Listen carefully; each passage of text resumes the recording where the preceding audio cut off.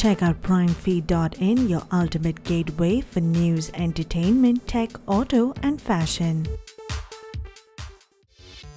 Priyanka Chopra has a knack for making the simplest outfit appear elevated. Take her latest spotting in New York, for example. The actress was only wearing a pair of high-rise baggy jeans, black tucked-in turtleneck top, and some tri-colored ankle boots with high heels from Rag & Bone, but she looked as though she had just walked off a photo shoot. Not so Priyanka, aka Alex Parrish, was just stepping out for lunch while shooting for her TV series Quantico. Sticking to what she's comfortable in, PC opted for ripped boyfriend jeans with a shredded drape detailing, which looked more like an asymmetrical skirt from the label R13.